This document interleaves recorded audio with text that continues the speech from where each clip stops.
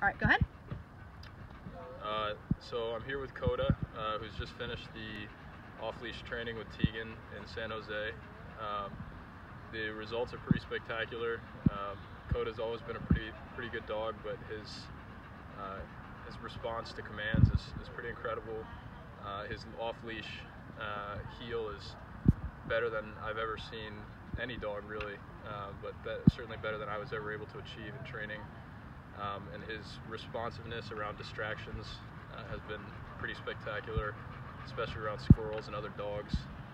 And you know, I'm very happy to have him back, and I'm just very happy to see the results that Tegan was able to achieve. And I recommend the service to pretty much anyone that has a dog. So thank you to Off-Leash. Thank you very much. Thank you, Koda. See you soon, buddy.